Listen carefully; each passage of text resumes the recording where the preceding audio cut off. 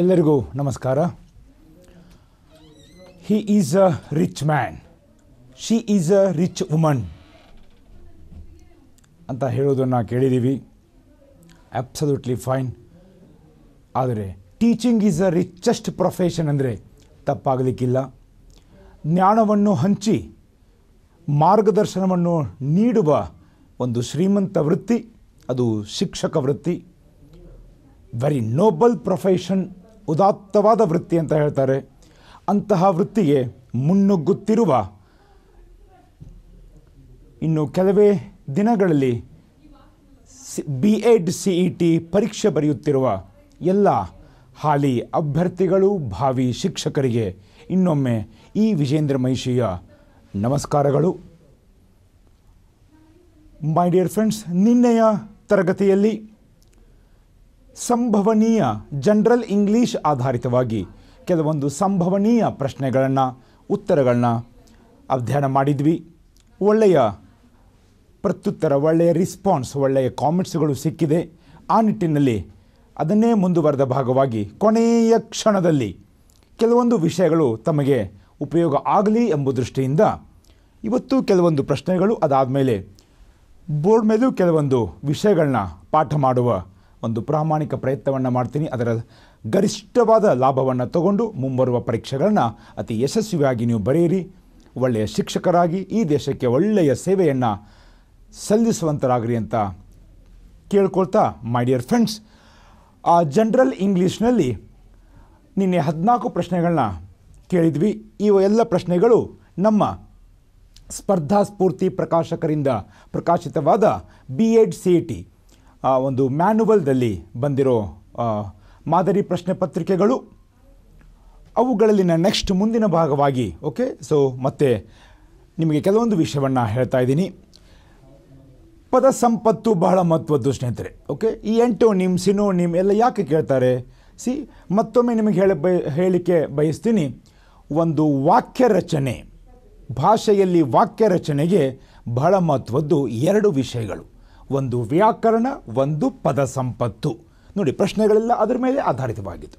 ಅವೆರಡೂ ಸರಿಯಾಗಿದ್ದರೆ we can have the best sentence formation, best translation, best communication. ಒಳ್ಳೆ ಸಂವಹನ ಮಾಡ್ಬೋದು, ಒಳ್ಳೆ ಭಾಷಾಂತರ ಮಾಡ್ಬೋದು, ಒಳ್ಳೆ ವಾಕ್ಯ ರಚನೆ ಮಾಡ್ಬೋದು. ಅದನ್ನೇ ಮುಂದುವರಿಸಲಿ ಒಳ್ಳೆಯ ಕವನಗಳನ್ನ ಬರೆಯುವಂಥ ಕವಿಗಳಾಗ್ಬೋದು, ಪುಸ್ತಕಗಳನ್ನ ಬರೆಯುವ ಲೇಖಕರಾಗ್ಬೋದು. ಬಟ್ ಅದೆಲ್ಲ ಶ್ರೀಮಂತ ಆಗಬೇಕು. ನಮ್ಮ ವಾಕ್ಯ ಶ್ರೀಮಂತ ಆಗಬೇಕಂದ್ರೆ ಅದರ ಪದ ಸಂಪತ್ತು ಮತ್ತು ವ್ಯಾಕರಣ ಸಲೀಲವಾಗಿ ನಾವು ಅರ್ಥ ಮಾಡ್ಕೋಬೇಕು. ಒಳ್ಳೆಯ ದೃಷ್ಟಿಯಿಂದ ಅವನ್ನ ಅರ್ಥ ಮಾಡಿಕೊಂಡು ಮುನ್ನುಗ್ಗಿದ್ದಾಗ definitely we can have A better language understanding.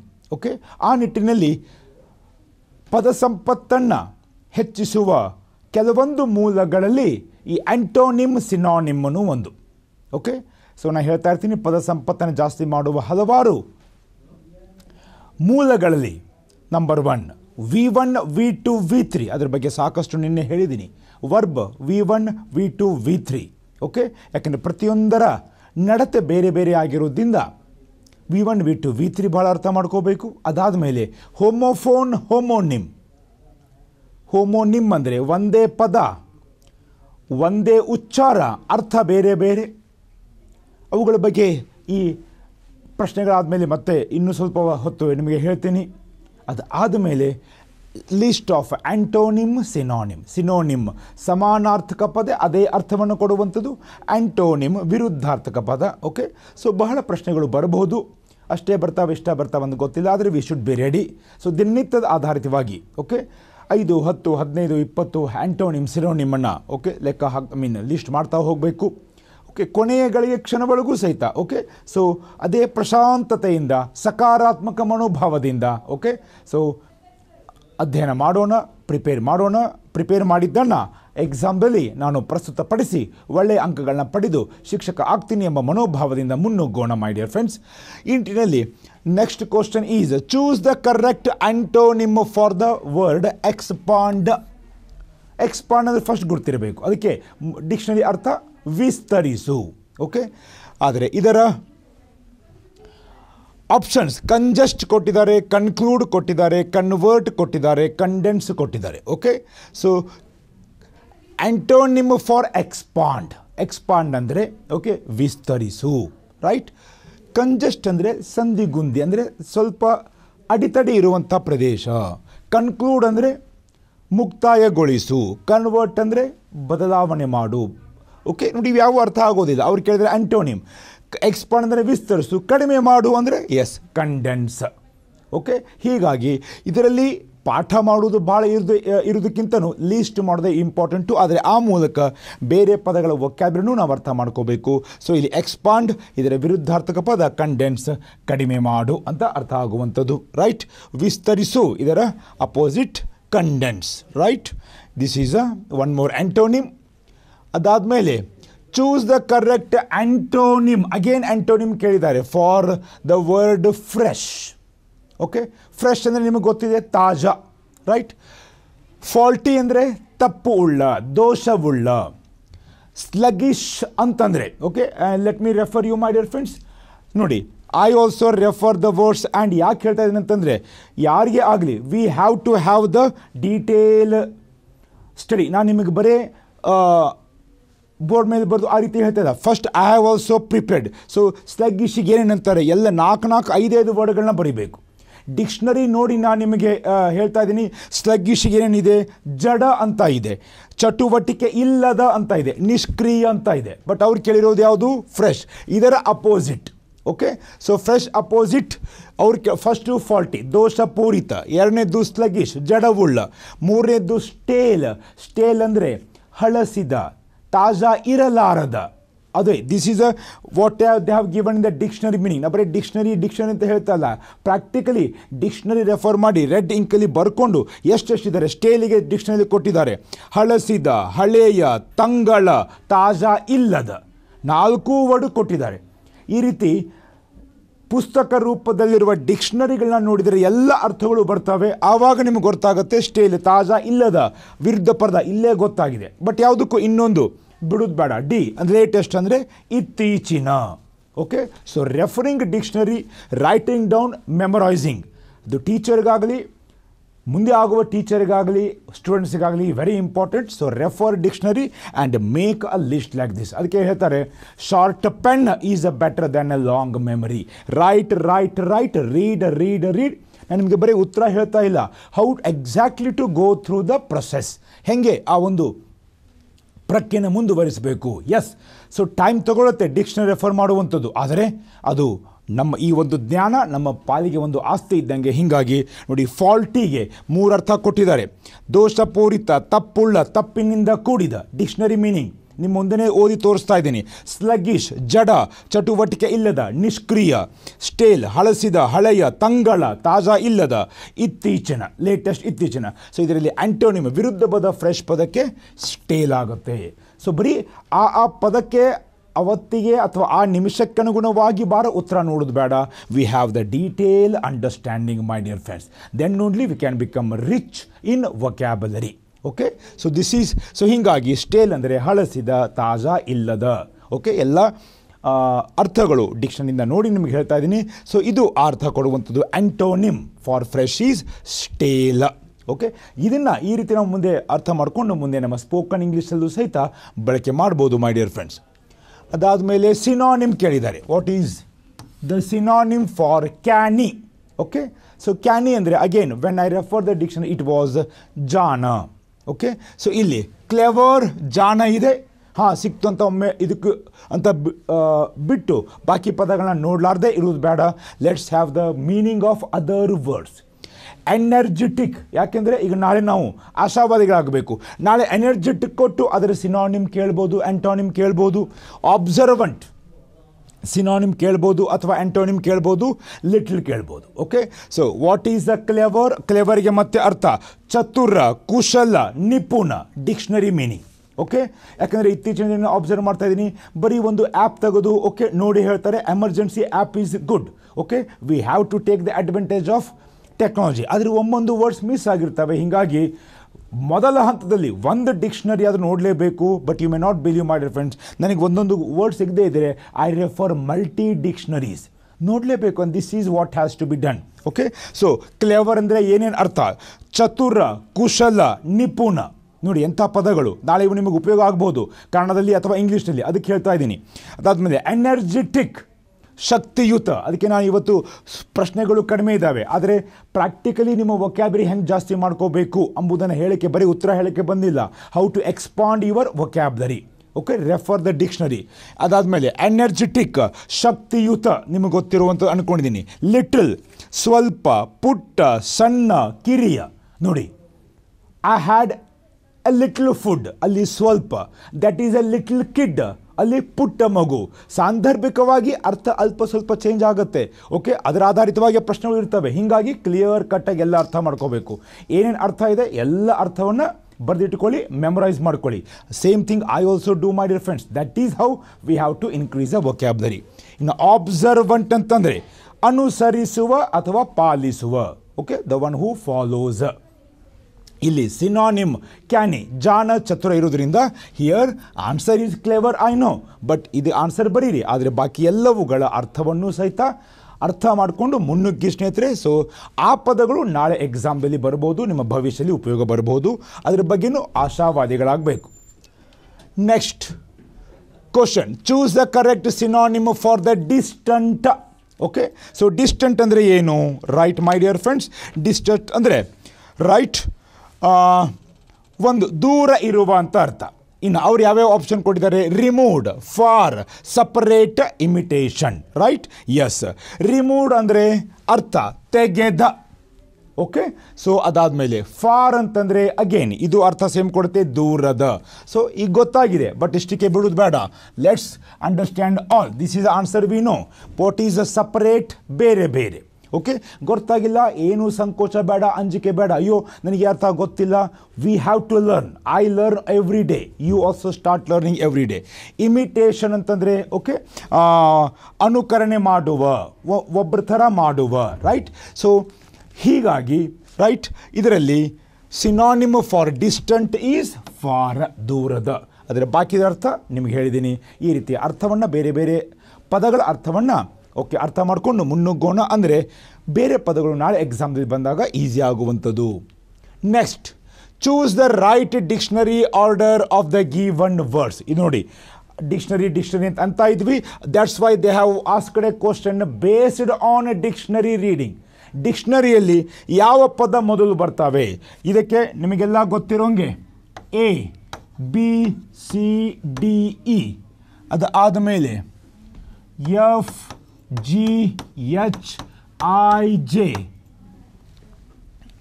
One of the way K L M N O P Q R S T U V W X Y Z.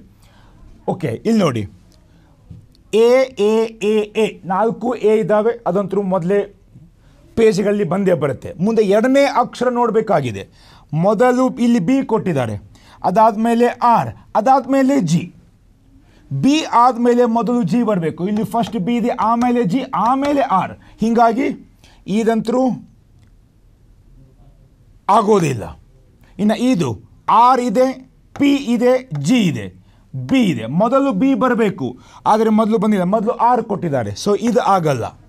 ಮೊದಲೇ ಅಕ್ಷರ ಎ ಸೇಮ್ ಇದೆ, ಆದರೆ ಎರಡನೇ ಅಕ್ಷರ ಇಲ್ಲಿ ಆರ್ ಇದೆ. R ಆಗಿಂದ P ಇದೆ, P ಆಗಿಂದ R ಬರಬೇಕು. ನೋಡಿ ಇಲ್ಲಿ ಪಿ ಆದಮೇಲೆ ಆರ್ ಬರುವಂಥದ್ದು. ಸೊ ಇದು ಆನ್ಸರ್ ಅಲ್ಲ, ಇದು ಆನ್ಸರ್ ಅಲ್ಲ. ಇನ್ನು ಇದು B, S, G, S, B first ಬಂದಿದೆ, ಅದಾದಮೇಲೆ ಜಿ ಬಂದಿದೆ, ರೌಂಡ್ ಹಾಕಿರೋದು. ಅದಾದಮೇಲೆ ಪಿ, ಪಿ, ಎಸ್, ಅದಾದಮೇಲೆ R. S my dear friends. So ಎರಡನೇ ಅಕ್ಷರ dictionary ಕ್ರಮಾಂಕದಲ್ಲಿರೋದ್ರಿಂದ this is a right choice. ಇನ್ನೊಂದು ನೋಡೋಣ ಏನಿದೆ. ಫಸ್ಟ್ ಜಿ ಕೊಟ್ಟಿದ್ದಾರೆ, ಅದಾದಮೇಲೆ ಪಿ. ನೋಡಿ, ಫಸ್ಟ್ ಜಿ, ಅದಾದಮೇಲೆ ಪಿ, ಅದಾದಮೇಲೆ ಬಿ. ಬಿ ಮೊದಲು ಬರಬೇಕಾಗಿತ್ತು. ಸೊ ಹೀಗಾಗಿ ನೋಡಿ, ಡಿಕ್ಷನರಿ ನಾವು ರೆಫರ್ ಮಾಡಿದ್ದೀವೋ ಇಲ್ಲಂತೂ ಪರೋಕ್ಷವಾಗಿ ಟೆಸ್ಟ್ ಮಾಡೋ ಒಂದು ಪ್ರಶ್ನೆ. ಹೀಗಾಗಿ ದ ರೈಟ್ ಆನ್ಸರ್ ಈಸ್ ಮೊದಲು ಬಿ. ಎ ಅಂತೂ ಮೊದಲು ಬಂದಿದೆ, ಅದಾದಮೇಲೆ ಬಿ ಬರಬೇಕು, ಅದಾದಮೇಲೆ ಜಿ, ಪಿ ಮತ್ತು ಆರ್. ಆ ಲಿಸ್ಟ್ ಇರದೇ ಇದ್ರೂ ಆ ಲಿಸ್ಟ್ನ ನಿಮಗೆ ತೋರಿಸಿಕೆ ಮಾಡಿದ್ದೀನಿ. So we have been learning A B C D from the beginning. So ಆ ಕ್ರಮಾಂಕ ಆರ್ಡರನ್ನು ಅವಶ್ಯವಾಗಿ ನೆನಪಿಡಬೇಕು. ಆ ನಿಟ್ಟಿನಲ್ಲಿ ಓಕೆ ಫಸ್ಟ್ ಎಬಿಲಿಟಿ ವರ್ಡ್ ಬರುತ್ತೆ, ಅದಾದಮೇಲೆ ಎಜಿಲಿಟಿ ಬರುತ್ತೆ, ಆ್ಯಪಲ್ ಬರುತ್ತೆ, ಅರೇಂಜ್ ಬರುತ್ತೆ. Right. So this is what the dictionary ಆಧಾರಿತವಾಗಿಯೂ ಅವರು ಕೇಳ್ಬೋದು. ಅಂಥ ವೇಳೆಗೆ ರಫ್ ಆಗಿ ನೀವು ಫಾಸ್ಟಾಗಿ ಆ ರೀತಿ ಲಿಸ್ಟ್ ಮಾಡಿಕೊಂಡ್ರು, ಯಾರು ಎಕ್ಸ್ಪರ್ಟ್ ಇಲ್ಲ ಆ ರೀತಿ ಮಾಡಿಕೊಂಡು ಈ ರೀತಿ ಶೀಘ್ರವಾಗಿ ಆ ಆರ್ಡರನ್ನು ನೋಡಿ ನಾವು ಆನ್ಸರ್ ಕೊಡ್ಬೋದು. S my dear friends, next question will be, he said I M A doctor. The right question tag for the above statement is. Question tag ಅಂದರೆ ಏನು? ಓಕೆ, ಮೊದಲು ಪಾಸಿಟಿವ್ ಇದ್ದರೆ ಕೊನೆಗೆ ನೆಗೆಟಿವ್ ಬರಬೇಕು, ಈ ಕಡೆ ನೆಗೆಟಿವ್ ಇದ್ದರೆ ಪಾಸಿಟಿವ್ ಬರಬೇಕು. ಇದನ್ನು ಕೇಳೋಕ್ಕಿಂತ ಮುಂಚಿತವಾಗಿ ಒಂದು ನಿಮಗೆ ಬಾಕಿ ಕೆಲವೊಂದು ಕ್ವಶನ್ ಟ್ಯಾಗ್ಗಳನ್ನ ಹೇಳ್ತೀನಿ. ಓಕೆ, ಅದಾದಮೇಲೆ ಕ್ವಶನ್ಗೆ ಬರೋಣ. It is raining. ಓಕೆ, ಮೊದಲು ಎರಡು ತಗೊಳ್ಳಿ. It is raining positive. Okay, ಹೀಗಾಗಿ ಕ್ವಶನ್ ಟ್ಯಾಗ್ ಏನಾಗಬೇಕು? ಶಾರ್ಟ್ ಫಾರ್ಮ್ ನೆಗೆಟಿವ್ ಆಗಬೇಕು. Okay, it is not. Is ನಾಟಿಗೆ short farm isn't, ಹೀಗಾಗಿ ಈಸಂಟ್ ಇಟ್. ಓಕೆ, ಅದ್ಲಿ ಬದಲಿ ಮಾಡುವಂಥದ್ದು short form hockey. It is ಮೊದಲು ಮಾಡಿರಿ, ಅದಾದಮೇಲೆ it is not short form it isn't. Okay, ಇನ್ನು ಇದನ್ನು ಅದ್ಲಿ ಬದಲಿ ಮಾಡಿಬಿಟ್ರೆ you get it isn't it. Right. So question tag always will be opposite to the sentence given. If it is positive negative, if it is negative positive. ಎರಡನೇದು, he is your cousin. He is your cousin, ಅದು he is positive ಕೊಟ್ಟಿದ್ದಾರೆ, ನಾವೇನು ಬರಿಬೇಕು? 1 minute. S, he is not, ಇದರ short farm he isn't. Okay, ಹೀಗಾಗಿ question tag ಬರಿಬೇಕಂದ್ರೆ ಇದನ್ನು ಅದ್ಲಿ ಮಾಡಿಬಿಡಿ, isn't he. Okay, so he is ಇದನ್ನು ನೆಗೆಟಿವ್ ಮಾಡ್ಕೊಳ್ಳಿ, ಶಾರ್ಟ್ ಫಾರ್ಮ್ ಮಾಡ್ಕೊಳ್ಳಿ, ಅದ್ಲಿ ಬದಲಿ ಮಾಡಿ, ನೆಗೆಟಿವ್ ಮಾಡಿ, ಶಾರ್ಟ್ ಫಾರ್ಮ್ ಮಾಡಿ, ಅದ್ಲಿ ಬದಲಿ ಮಾಡಿ. ಪಾಸಿಟಿವ್ ಕೊಟ್ಟಾಗ ಓಕೆ, ನೆಗೆಟಿವ್ ಕೊಟ್ಟಾಗ ಪಾಸಿಟಿವ್ ಮಾಡಿ, ಓಕೆ, ಅದ್ಲಿ ಬದಲಿ. ರೈಟ್. ಇನ್ನು Ramnath has come. ಇಲ್ಲೇನಿದೆ? Ramnath has come negative ಏನಾಗುತ್ತೆ? Has not come. ಇದರ short farm hasn't come. Okay, so ಹೀಗಾಗಿ ಹ್ಯಾಸಂಟ್ ಹಿ. ಓಕೆ, ರಾಮನಾಥ್ ಹೀದಲ್ಲಿ ಬರ್ತಾನೆ, ಸೊ ಇದರದು ಹ್ಯಾಸಂಟ್ ಹಿ ಕಮ್ ಅಂತ ಬಾರುವಂಥದ್ದು. Where it is? Here it is. Okay, so Ramnath has come, has not come, hasn't he. Okay, hasn't he is the ಸರ್ವನಾಮ use ಮಾಡಿದರೆ ಪ್ರಶ್ನೆಗೆ question tag ಬರುವಂಥದ್ದು. Your sister can sing. Can ಇದರ short farm negative can not ಇದರ short farm can't, so can't she. Right. Negative and short form ಅದ್ಲಿ ಬದಲಿ ಮಾಡಿಬಿಟ್ರೆ ಉತ್ತರ ಸಿಗುತ್ತೆ. You play cricket. ಇಲ್ಲಿ ಯು ಪ್ಲೇ ಇದ್ದಾಗ ಒಂದು ಅರ್ಥ ಮಾಡ್ಕೋಬೇಕು, ಯು ಪ್ಲೇದಲ್ಲಿ ಡೂ ಅಡಗಿರುವಂಥದ್ದು. ಓಕೆ, ಸಕಾರಾತ್ಮಕ ವಾಕ್ಯಗಳಲ್ಲಿ ಹೆಲ್ಪಿಂಗ್ ವರ್ಬು ಅಡಗಿರುವಂಥದ್ದು. ಅದನ್ನು ನಾವು ಅರ್ಥ ಮಾಡಿಕೊಂಡು ಆಮೇಲೆ ಅದರ ನೆಗೆಟಿವ್ ಮಾಡಿ ಶಾರ್ಟ್ ಫಾರ್ಮ್ ಮಾಡುವಂಥದ್ದು. ಯು ಡೂ ಪ್ಲೇ ಅರ್ಥ ಮಾಡ್ಕೊಳ್ಳಿ, negative you do not play, do not short form don't, so ಅದಾದಮೇಲೆ don't you, so that's what don't you. Right. ಇನ್ನು ಹೀ ಅರೈವ್ಡ್ ಲಾಸ್ಟ್ ನೈಟ್. ಅರೈವ್ಡ್ ಯಾವ ಟೆನ್ಸು? ಪಾಸ್ಟ್. ಹೀಗಾಗಿ ಹೀ arrived ಇದ್ದಾಗ ಇಲ್ಲಿ ಏನು ಅಡಗಿರುವಂಥದ್ದು? ಡಿಡ್. ಪಾಸ್ಟ್ ಟೆನ್ಸಲ್ಲಿ ಹೆಲ್ಪಿಂಗ್ ವರ್ಬ್ ಯಾವುದು? ಡಿಡ್. ಹೀ ಡಿಡ್ ಇದರ negative did not, ಹೀಗಾಗಿ did not short farm didn't he. Right. Positive ಕೊಟ್ಟಾಗ ನೆಗೆಟಿವ್ ಶಾರ್ಟ್ ಫಾರ್ಮ್ ಅದ್ಲಿ ಬದಲಿ. ಓಕೆ, ದ ಸರ್ವನಾಮ ಮಾಡಿಬಿಟ್ರೆ ಯು ವಿಲ್ ಗೆಟ್. ಇನ್ನು ಈ ಒಂದು ನಿಟ್ಟಿನಲ್ಲಿ ಒಂದು ನಮಗೆ ಎಕ್ಸೆಪ್ಷನ್ ಅಂದರೆ very important. Note that the question tag for I M is. I am not ಬರಲ್ಲ, ಇದನ್ನು ನಾವು ಅರ್ಥ ಮಾಡ್ಕೋಬೇಕು. What is that? Aren't I. ಇದು ಒಂದು exception, important thing. I am not ಬರಲ್ಲ, ಇದು ಒಂದೇ ನಾವು ಇಂಪಾರ್ಟೆಂಟ್, ಅದನ್ನೇ ಪ್ರಶ್ನೆ ಕೇಳಿದ್ದಾರೆ. ಓಕೆ, ಏನಂತ ನೋಡಿ, that question tag for I M is I am not. ಇಲ್ಲಿ ನೋಡಿ, it is not. He is not. Ramnath has not. Your sister cannot. ಈ ರೀತಿ ಆಗಿದೆ. ಆದರೆ I am ಇದ್ದಾಗ I am not ಆಗೋದಿಲ್ಲ. ಇಂಪಾರ್ಟೆಂಟ್ ಬರೆದಿಟ್ಟುಕೊಳ್ಳಿ, ನೆನಪಿಟ್ಟುಕೊಳ್ಳಿ. I am ಇದಕ್ಕೆ negative tag is aren't I. Okay, so ಹೀಗಾಗಿ ಅದನ್ನೊಂದು aren't I ಬರೆದ್ಬಿಟ್ರೆ ಉತ್ತರ ಸಿಗುತ್ತೆ. ಆ ಉತ್ತರ ಜೊತೆಗೆ ಇವನ್ನೆಲ್ಲ ನಾವು ಕಲ್ತಿದ್ದೀವಿ, ಅದು ಬಹಳ ಮಹತ್ವದ್ದು, ರೈಟ್? ಸೊ ಗೊತ್ತಾಗಿದೆ ಅಂದ್ಕೊಂಡಿದ್ದೀನಿ. ಏನು ಪಾಸಿಟಿವ್ ವಾಕ್ಯ ಕೊಟ್ಟಿರ್ತಾರೆ ನೆಗೆಟಿವ್ ಮಾಡ್ಕೊಳ್ಳಿ, ಶಾರ್ಟ್ ಫಾರ್ಮ್, ಅದಾದಮೇಲೆ ಸರ್ವನಾಮ, ಆ ಶಾರ್ಟ್ ಫಾರ್ಮ್ ಅದ್ಲಿ ಬದಲಿ ಮಾಡುವಂಥದ್ದು. Okay, so it is raining, it is not. It isn't it. Repeat ಮಾಡ್ಕೊಳ್ಳಿ, no problem. Okay, I am also repeating before you. Okay, he is your cousin, he is not your cousin ಬಿಟ್ಬಿಡಿ. He is not, he isn't he.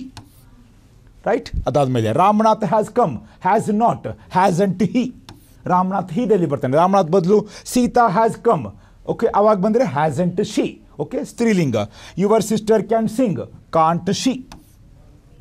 You play cricket. ಹಾಂ, positive ವಾಕ್ಯಗಳಲ್ಲಿ ಅಡಗಿರುವಂಥದ್ದು ಅವನು ಸ್ವಲ್ಪ ನೀವು ನೆನಪಿಟ್ಕೋಬೇಕು. You play cricket ಇದ್ದಾಗ ಅಲ್ಲಿ do ಅಡಗಿದೆ. ಸರ್ವನಾಮ ಮತ್ತು ಕ್ರಿಯಾಪದಗಳ ನಡುವೆ ಡೂ ಅಡಗಿದೆ ಎಂಬುದನ್ನು ಅರ್ಥ ಮಾಡ್ಕೋಬೇಕು. ಸೊ ಅದರ ಶಾರ್ಟ್ ಫಾರ್ಮ್ ಬರೆಯುವುದು you do not play, don't you. Here and he arrived, past ಟೆನ್ಸಲ್ಲಿ do ಬದಲು ಡಿಡ್ ಹೆಲ್ಪಿಂಗ್ ವರ್ಬ್ ಇರುತ್ತೆ. ಸೊ ಡಿಡಂಟ್ ಹಿ ಅಂತ ಮಾಡುವಂಥದ್ದು. ಅರ್ಥ ಆಯ್ತಂದ್ರೆ? ಆ್ಯಂಡ್ ಐ ಎಮ್ ಇದರ question tag aren't I, not ಆಮಂಟ್ I. Okay, ಅದು ಉಚ್ಚಾರ ಆಗಲ್ಲ. ಇದನ್ನು ಅರ್ಥ ಮಾಡಿಕೊಂಡ್ರೆ ಆನ್ಸರ್ ಈಸ್ ವೆರಿ ಸಿಂಪಲ್. ಇನ್ನು ನೆಗೆಟಿವ್ ಟು ಪಾಸಿಟಿವ್ ಕೆಲವೊಂದು ಇವು ಮಾದರಿ ಪ್ರಶ್ನೆ ಪತ್ರಿಕೆಯಲ್ಲಿ ಇಲ್ಲ, ಬಟ್ ನಿಮ್ಗೆ ನಾನು ಹೇಳ್ತಾ ಇದ್ದೀನಿ. ಓಕೆ, ಇನ್ನೊಮ್ಮೆ ನಾನು ರಿಪೀಟ್ ಆಗಿ ಬರ್ತಾ ಇದ್ದೀನಿ. Note that question tag for I M is aren't I, ಅವಶ್ಯವಾಗಿ ನೆನಪಿಟ್ಟುಕೊಳ್ಳಿ. ಓಕೆ, ಇನ್ನು other examples, they haven't agreed. ಇಲ್ಲೇ ನೆಗೆಟಿವ್ ಕೊಟ್ಟಿದ್ದಾರೆ, ಹೀಗಾಗಿ ಅಲ್ಲೇನಾಗಬೇಕು? Positive, have they. Okay, so ಸರ್ವನಾಮ ಮತ್ತು ಶಾರ್ಟ್ ಫಾರ್ಮ್ ನೆಗೆಟಿವ್ ಏನು ಬದಿರ್ತೀವಿ, ಓಕೆ, ಅವುಗಳನ್ನ ಅದ್ಲಿ ಬದಲಿ ಮಾಡುವಂಥದ್ದು. ಆಮೇಲೆ ಕ್ವಶನ್ ಮಾರ್ಕ್ ಹಾಕಬೇಕು. ಪದ್ಮಾ ಡಸಂಟ್ ನೋ ಹಿಂದಿ ಯಾವ ಟೆನ್ಸಲ್ಲಿದೆ? Simple present. Okay, so doesn't ಇರೋದು ಏನಾಗುತ್ತೆ? ಡಸ್, ಅದ್ಲಿ ಬದಲಿ ಮಾಡಿ. ಪದ್ಮಾ ಶೀದಲ್ಲಿ ಬರ್ತಾಳೆ, does she. Right? So Padma doesn't come, ಇದರ positive does, Padma comes she, does she. ಇದನ್ನು ಅದ್ಲಿ ಬದಲಿ ಮಾಡುವಂಥದ್ದು. I need not come again. Okay, need not ಇದರ positive need, I need I. Negative ಇದ್ದಾಗ ಪಾಸಿಟಿವ್ ಇದ್ದಾಗ ನೆಗೆಟಿವ್, ಶಾರ್ಟ್ ಫಾರ್ಮ್ ಬರೆದು ಅದ್ಲಿ ಬದಲಿ ಮಾಡುವಂಥದ್ದು ಅಷ್ಟೇ. ಇನ್ನು you didn't go to the party, past tense ಕೇಳಿದ್ದಾರೆ. Okay, so did you. Didn't ಇದ್ದದ್ದು ಏನಾಗುತ್ತೆ? ಡಿಡ್ ಯು, ಅದ್ಲಿ ಬದಲಿ ಮಾಡಿ. Okay, same. And this novel isn't interesting, isn't is ಆಗುತ್ತೆ. ಸೊ ಈಸ್ ಇಟ್, ನಾವೆಲ್ ಇದರಲ್ಲಿ ಬರುತ್ತೆ ಇಟ್. ಓಕೆ, ನೋಡಿ, ಒಬ್ಬ ಸ್ತ್ರೀ ಮಹಿಳೆ ಕೊಟ್ಟಾಗ ಶಿ, ಪುರುಷ ಕೊಟ್ಟಾಗ ಹಿ, ಒಂದು ನಾವೆಲ್ ಪುಸ್ತಕ ಇಂಥ ಕೊಟ್ಟಾಗ ಇಟ್. ಹೀಗಾಗಿ ದ ನಾವೆಲ್ ಈಸಂಟ್ ಇದರ ಪಾಸಿಟಿವ್ ಈಸ್, ನಾವೆಲ್ ಇದರಲ್ಲಿ ಬರುತ್ತೆ it. So is it. So simple. Okay, so positive ಇದ್ದು ನೆಗೆಟಿವ್ ಇದ್ದು ಪಾಸಿಟಿವ್, ಶಾರ್ಟ್ ಫಾರ್ಮ್ ಅದ್ಲಿ ಬದಲಿ ಮಾಡುವಂಥದ್ದು. ಐ ಎಮ್ ಇದ್ದಾಗ ಆರಂಟ್ ಇರಬೇಕು, that you should keep in your mind. So ಇದರ ಉತ್ತರ ಈ ರೀತಿ ಆದಾಗ let me repeat. So I M A doctor ಅಂತ ಇದೆ, ಹೀಗಾಗಿ ಡೆಫಿನೆಟ್ಲಿ ಇದರ question tag aren't I. Okay, S. ನೋಡಿ, ಒಂದೇ ಪ್ರಶ್ನೆಯಲ್ಲಿ ಇಷ್ಟು ನಾವು ವಿಷಯಗಳನ್ನ ಕಲ್ತಿರುವಂಥದ್ದು. ಓಕೆ, ಇನ್ನು ಒಂದು ನಿಮಿಷದ ವಿರಾಮವನ್ನು ತಗೊಂಡು ಕೆಲವೊಂದು ಒಂದೇ ವಾಕ್ಯವನ್ನು 4 ತರಹದ ಪ್ರೆಸೆಂಟ್ ಟೆನ್ಸ್, 4 ತರಹದ ಪಾಸ್ಟ್ ಟೆನ್ಸ್, 4 ತರಹದ ಫ್ಯೂಚರ್ ಟೆನ್ಸ್ ಜೊತೆಗೆ ಮಾಡೆಲ್ ಆಕ್ಸಿಲರಿ ಯೂಸ್ ಮಾಡಿ ಹೆಂಗೆ ಮಾಡ್ಬೋದು ಅಂಥದ್ದು ಒಂದೇ ವಾಕ್ಯವನ್ನು ಹೇಳಿಕೊಡ್ತೀನಿ. ಓಕೆ, ಈಗಾಗಲೇ ಕೆಲವೊಂದು ಬಾರಿ ನಿಮಗೆ ಹೇಳಿರುವಂಥದ್ದು, ಒಂದೇ ವಾಕ್ಯವನ್ನು ಕನ್ನಡ ಅಥವಾ ಇಂಗ್ಲೀಷ್ನಲ್ಲಿ 12 ಕಾಲಗಳಲ್ಲಿ ನಾವು ಹೇಳ್ಬೋದು. ಅದನ್ನು ಒಂದೇ ಸಾರಿ ನೀವು ಕಲ್ತುಬಿಟ್ಟಾಗ ಸ್ವಲ್ಪ ಈಸಿಯಾಗಿ ಅರ್ಥ ಮಾಡ್ಕೋಬಹುದು ಎಂಬ ಉದ್ದೇಶದಿಂದ ಓಕೆ ಒಂದು ಸರಳವಾದ ವಾಕ್ಯವನ್ನು ಸರ್ವನಾಮ ಕ್ರಿಯಾಪದ ಅಷ್ಟೇ ಓಕೆ ಹೇಗೆ ಬೇರೆ ಬೇರೆ ಟೆನ್ಸ್ಗಳಲ್ಲಿ ನಾವು ಬರೀಬಹುದು ಅದನ್ನು ನೀವು ನಿಮ್ಮ ಪರೀಕ್ಷೆಗಳಲ್ಲಿ ಹೆಂಗೆ ಉಪಯೋಗ ಮಾಡ್ಕೋಬೋದು ಅದನ್ನು ನೀವು ಬಳಕೆ ಮಾಡ್ಕೋಬೋದು ಎಂಬುದನ್ನು ಹೇಳ್ಕೊಡ್ತೀನಿ 4 types of present tense number 1 I sing present continuous I am singing present perfect, I have Sung. Present perfect continuous, I have been singing. Okay, ಯಾಕೆ ಸರ್ ಈ ರೀತಿ ಬರೆದ್ರಿ? ರೈಟ್, ಸಿಂಪಲ್ ಪ್ರೆಸೆಂಟ್ ಟೆನ್ಸಲ್ಲಿ ಮತ್ತೆ ತಿಳ್ಕೊಂಬಿಡಿ. Simple present, continuous, perfect, perfect continuous ಟೆನ್ಸ್ಗಳನ್ನ ಹೇಳ್ತಾ ಇದ್ದೀನಿ. 1 2 3 4 ಕ್ರಮಾಂಕದಲ್ಲಿ. Simple present ಟೆನ್ಸಲ್ಲಿ grammar rule ಏನಿದೆ? Verb does not change. ಯಾವಾಗ? I, you, they ಮತ್ತು V. Verb does not change, I, you, they, V. Verb ಮುಂದೆ ಸೇರಿಸು ಎಸ್ ಅಥವಾ E S ಅಥವಾ ಐ ಇ ಎಸ್. ಯಾವಾಗ? ಹಿ ಕಾಮ ಶಿ ಕಾಮ ಇಟ್ಟಿದ್ದಾಗ. ಸಿಂಪಲ್ ಪ್ರೆಸೆಂಟ್ನಲ್ಲಿ ಸ್ವಲ್ಪ ಇದನ್ನು ನೆನಪಿಡಲೇಬೇಕು. Simple present, I, you, they, V. Verb does not change. He she ಇಟ್ಟಿದ್ದಾಗ verb ಮುಂದೆ S, E S, I E S. ಒಂದು ಇದೇ ವರ್ಬು ಸಿಂಗ್. ನಾನು ಹಾಡುತ್ತೇನೆ, ಐ ಸಿಂಗ್. ನೀನು ಹಾಡುತ್ತಿ, ಯು ಸಿಂಗ್. ನೀವು ಹಾಡುತ್ತೀರಿ, ಯು ಸಿಂಗ್. ಇವಿಗೆ 2 ಅರ್ಥ. ಅವರು ಹಾಡುತ್ತಾರೆ, ದೇ ಸಿಂಗ್. ಅವುಗಳು ಹಾಡುತ್ತವೆ, ಅಗೇನ್ ದೇ ಸಿಂಗ್. ಒಂದೇ ಪದಕ್ಕೆ 2 ಅರ್ಥ. ನಾವು ಹಾಡುತ್ತೇವೆ, ವಿ ಸಿಂಗ್. ಇಲ್ಲಿ ಎಲ್ಲೂ ಸಿಂಗ್ ಚೇಂಜ್ ಆಗಿಲ್ಲ. That is simple present tense. He she ಇಟ್ಟಿದ್ದಾಗ ಅವನು ಹಾಡುತ್ತಾನೆ, ಹಿ ಸಿಂಗ್ಸ್. ಅವಳು ಹಾಡುತ್ತಾಳೆ, ಶಿ ಸಿಂಗ್ಸ್. ಅದು ಹಾಡುತ್ತದೆ, ಇಟ್ ಸಿಂಗ್ಸ್. ಇನ್ನು ಐ, ಯು, ದೇ, ವಿ ಇದ್ದಾಗ ಸರ್ವನಾಮ ಮತ್ತು ಕ್ರಿಯಾಪದಗಳ ನಡುವೆ ಡೂ ಸಹಾಯಕ ಕ್ರಿಯಾಪದ ಅಡಗಿರುತ್ತೆ. ಹಿ ಶಿ ಇಟ್ಟಿದ್ದಾಗ ಒಂದು ವೇಳೆ ನಾನು ಹಿ ಸಿಂಗ್ಸ್ ಅಂತ ಬರೆದ್ರೆ ರೈಟ್, ಅಲ್ಲಿ ಡೂ ಬದಲು ಯಾವ್ದು ಅಡಗಿರುತ್ತೆ? ಡಸ್. ಇದನ್ನು ಅವಶ್ಯವಾಗಿ ನಾವು ಅರ್ಥ ಮಾಡ್ಕೋಬೇಕು simple present ಟೆನ್ಸಲ್ಲಿ. I, you, they, we do helping verb, he she it does. ಅಂದರೆ he she it simple present ಟೆನ್ಸಲ್ಲಿ ಬಂದಾಗ ಏನೋ ವಿಶೇಷ, ಏನೋ ವಿಭಿನ್ನ. Mind repeat. He she it ತೃತೀಯ ವಾಚಕ ಏಕವಚನ. ಸಿಂಪಲ್ ಪ್ರೆಸೆಂಟ್ ಟೆನ್ಸಲ್ಲಿ ಸಾಮಾನ್ಯ ವರ್ತಮಾನ ಕಾಲದಲ್ಲಿ ಬಂದಾಗ ಏನೋ ವಿಶೇಷ, ಏನೋ ವಿಭಿನ್ನ. ಏನು ವಿಶೇಷ? ಡೂ ಬದಲು ಡಸ್, ವರ್ಬ್ ಮುಂದೆ ಎಸ್ ಅಥವಾ ಇ ಎಸ್ ಅಥವಾ I E S. He she ಇಟ್ಟಿದ್ದಾಗ verb ಮುಂದೆ ಎಸ್ ಅಥವಾ ಇ ಎಸ್ ಅಥವಾ ಐ ಎಸ್ ಬರಲೇಬೇಕು. ಒಂದು ತಿಳ್ಕೊಂಬಿಡಿ, ಸಾರ್ವತ್ರಿಕ ನಿಯಮ. ಹಿ ಶಿ ಇಟ್ ಮುಂದೆ ವರ್ಬ್ ಒಂದೇ ನಿಲ್ಲೋದೇ ಇಲ್ಲ. ಆ ವರ್ಬ್ ಮುಂದೆ ಎಸ್ ಆದರೂ ಬೇಕು, ಇ ಎಸ್ ಆದರೂ ಬೇಕು, ಐ ಎಸ್ ಬೇಕು. ಸಿಂಪಲ್ ಪ್ರೆಸೆಂಟ್ ಟೆನ್ಸ್ ನಾವು ಅರ್ಥ ಮಾಡ್ಕೊಳ್ಳೇಬೇಕು. Okay, this is about the simple present tense rule. ಇನ್ನು ಬೇರೆನೇ ಪೂರ್ತಿಯಾಗಿ ಹೇಳ್ತೀನಿ. ಪ್ರೆಸೆಂಟ್ ಕಂಟಿನ್ಯೂಸ್ ಏನು ಕಲಿತಾ ಇದ್ದೀವಿ? Present continuous. What is the grammar rule? Verb I N G ಬರಬೇಕು. Verb I N G. ಈಗ ಬರೀ ರೂಲ್ ಹೇಳ್ಕೊಡ್ತಾ ಇದ್ದೀನಿ. ಮುಂದಿನ ದಿನಗಳಲ್ಲಿ ಓಕೆ ಟೋಟಲ್ ನಮ್ಮ ಭವಿಷ್ಯಕ್ಕೆ ಬೇಕಾಗುವಂತಹ ಈ ಎಲ್ಲ ಟೆನ್ಸ್ಗಳನ್ನ ಮತ್ತೊಮ್ಮೆ ವಿವರಣವಾಗಿ ಹೇಳ್ತೀನಿ. ಈಗ ಸದ್ಯ ರೂಲ್ ಪ್ರಕಾರ ರೂಲ್ ಮಾತ್ರ ಹೇಳ್ತಾ ಇದ್ದೀನಿ. ವರ್ಬ್ ಐ ಎನ್ ಜಿ ಬಳಸಬೇಕು. ಈ ಹಿಂದ್ಗಡೆ ಬಿ ರೂಪದ ಸಹಾಯಕ ಕ್ರಿಯಾಪದಗಳು ಯಾವ್ಯಾವು? ಆಮ್, ಈಸ್ ಮತ್ತು ಆರ್. ಓಕೆ, ಆ ಇದ್ದಾಗ am, he she ಇಟ್ಟಿದ್ದಾಗ is, they you V ಇದ್ದಾಗ R. Verb I N G. ಈ ವರ್ಬ್ ಐ ಎನ್ ಜಿಗೆ V4 ಅಂತ ಹೇಳ್ತೀವಿ. ಎಲ್ಲ ವರ್ಬ್ಗಳನ್ನ ನೇರವಾಗಿ ಐ ಎನ್ ಜಿ ಮಾಡಲಿಕ್ಕೆ ಬರೋದಿಲ್ಲ. ಸಾಮಾನ್ಯವಾಗಿ ಈ ಅಕ್ಷರದಿಂದ ಕೊನೆಗೊಳ್ಳುವ ಕ್ರಿಯಾಪದಗಳು ಈ ತೆಗಿಬೇಕು. ಫಾರ್ ಎಕ್ಸಾಂಪಲ್ ರೀಡ್, ಇದರ ಐ ಎನ್ ಜಿ ರೀಡಿಂಗ್, ಡೈರೆಕ್ಟಾಗಿ ಐ ಎನ್ ಜಿ ಸೇರಿಸಿದ್ವಿ. ಆದರೆ ರೈಟ್, ಇದರ ಐ ಎನ್ ಜಿ ಸ್ನೇಹಿತರೆ ಈ ಹೋಗಬೇಕು, ಐ ಎನ್ ಜಿ ಬಳಸಬೇಕು. ಇವೆಲ್ಲ ಸಣ್ಣ ಸಣ್ಣ ವಿಷಯಗಳು ಅನ್ಕೊಳಂಗಿಲ್ಲ, ಬಹಳ ಇಂಪಾರ್ಟೆಂಟ್. ಇದರ ಆಧಾರಿತವಾಗಿ ಪ್ರತ್ಯಕ್ಷವಾಗಿ ಪರೋಕ್ಷವಾಗಿ ಪ್ರಶ್ನೆಗಳು ಬರ್ತವೆ. ರೈಟ್, ಹೀಗಾಗಿ ವರ್ಬ್ ಐ ಎನ್ ಜಿ ಬೇಕು. ವರ್ಬ್ ಐ ಎನ್ ಜಿಗೆ V4 ಫಾರ್ಮ್ ಅಂತ ಹೇಳ್ತೀವಿ. ಸಾಮಾನ್ಯವಾಗಿ ಐ ಎನ್ ಜಿ ಸೇರಿಸಬೇಕು. ಈ ಅಕ್ಷರದಿಂದ ಕೊನೆಗೊಳ್ಳುವ ಇಂಗ್ಲೀಷ್ ಕ್ರಿಯಾಪದಗಳು ಈ ಅನ್ನು ತೆಗೆದು ಐ ಎನ್ ಜಿ ಸೇರಿಸಬೇಕು. ಅಂತೂ ಇಂತೂ ಪ್ರೆಸೆಂಟ್ ಕಂಟಿನ್ಯೂಸ್ ಬಂದ ತಕ್ಷಣ ವರ್ಬ್ ಐ ಎನ್ ಜಿ ಬರಲೇಬೇಕು, ಹಿಂದ್ಗಡೆ ಹೆಲ್ಪಿಂಗ್ ವರ್ಬ್. ಇದು ಪ್ರೆಸೆಂಟ್ ಕಂಟಿನ್ಯೂಸ್. ಇನ್ನು third one my dear friends, present perfect. ಇದರ grammar rule very simple. Has, ಅಥವಾ ಹ್ಯಾವ್ V3 ಬಳಕೆ ಮಾಡಬೇಕು. ಇಲ್ಲಿ V3 ಬಹಳ ಇಂಪಾರ್ಟೆಂಟ್. ಸಿಂಗ್, ಸ್ಯಾಂಗ್, ಸಂಗ್, ರೈಟ್, ರೋಟ್, ರಿಟರ್ನ್, ಈಟ್, eight, eaten, walk, walked, walked. ಒಮ್ಮೊಮ್ಮೆ V2 V3 ಸೇಮ್ ಇರ್ತವೆ, ಒಮ್ಮೊಮ್ಮೆ V1 V3 ಸೇಮ್ ಇರ್ತವೆ. ಓಕೆ, ಸೊ ಕ್ರಿಯಾಪದಗಳ ನಡತೆ ಒಂದೇ ಥರ ಇರೋದಿಲ್ಲ, ಇದನ್ನು ನೀವು ಅರ್ಥ ಮಾಡ್ಕೋಬೇಕು. ಅದಕ್ಕೆ V1 V2 V3 very important. ಇಲ್ಲಿ V3 ಬಳಕೆ ಮಾಡಬೇಕು. ಇನ್ನು ಹ್ಯಾಸ್ ಯಾವಾಗ ಯೂಸ್ ಮಾಡ್ತೀರಾ ಸ್ನೇಹಿತರೆ? ಅಗೇನ್ ಹಿ ಕಾಮ ಶಿ ಕಾಮ ಇಟ್ ಇದ್ದಾಗ. ಹ್ಯಾವ್ ಯಾವಾಗ ಯೂಸ್ ಮಾಡ್ತೀರಾ? ಐ, ಯು, ದೇ ಮತ್ತು ವಿ. ಇದು ಬಹಳ ಬಹಳ ಬೇಸಿಕ್ ಮೈ ಡಿಯರ್ ಫ್ರೆಂಡ್ಸ್, ಅತೀ ಮೂಲವಾದ ವಿಷಯ. ಇದನ್ನು ಒಮ್ಮೆ ನೀವು ತಿಳ್ಕೊಂಡು ಪರ್ಫೆಕ್ಟ್ ಆಗಿಬಿಡಿ, ಲೈಫ್ ಲಾಂಗ್ ಆರಾಮ್ಸೆ ಈ ಆಧಾರಿತವಾಗಿ ಪ್ರಶ್ನೆಗಳನ್ನ ನಾವು ಪ್ರಶ್ನೆಗಳನ್ನ ಬರೀಬೋದು. Right, has, have, V3 present perfect. ಇನ್ನು present last one is present perfect continuous.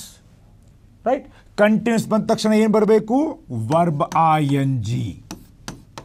ಇದರ ಹಿಂದ್ಗಡೆ ಇಲ್ಲಿ ಹ್ಯಾಸ್ ಅಥವಾ ಹ್ಯಾವ್ ಬೀನ್ ವರ್ಬ್ ING ಇರುತ್ತೆ. ಹ್ಯಾಸ್ ಅಥವಾ have been verb ING. Again has he she it ಇದ್ದಾಗ, have I they you V ಇದ್ದಾಗ. So ಏನಿದು ಹ್ಯಾವ್ ಬೀನ್? ಇಲ್ಲಿ ಡ್ಯುರೇಷನ್ ಇರುತ್ತೆ, ಕಾಲಾವಧಿ. ಆ ಡ್ಯುರೇಷನ್ ಹೇಳ್ಬೋದು, ಹೇಳದೆ ಇದ್ದಿರ್ಬೋದು. ಆದರೆ ಹ್ಯಾಸ್ ಬೀನ್ ಬಂತಂದರೆ ಅಲ್ಲಿ ಡ್ಯುರೇಷನ್ ಇದೆ. I have been teaching you English, ಇಷ್ಟೇ ಹೇಳುತ್ತಾ ಇದ್ದೇನೆ. ಇನ್ನು I have been teaching you English from 12 o'clock ಅಥವಾ ಫಾರ್ ಲಾಸ್ಟ್ 10 days. ಅವಧಿನ ಹೇಳ್ಬೋದು, ಹೇಳದೆ ಇದ್ದಿರ್ಬೋದು. Okay, this is a grammar rules. Okay, so set of grammar rules. ಇನ್ನು ಇದರ ಆಧಾರಿತವಾಗಿ ಸೆಂಟೆನ್ಸ್ಗಳು. Okay, let's learn.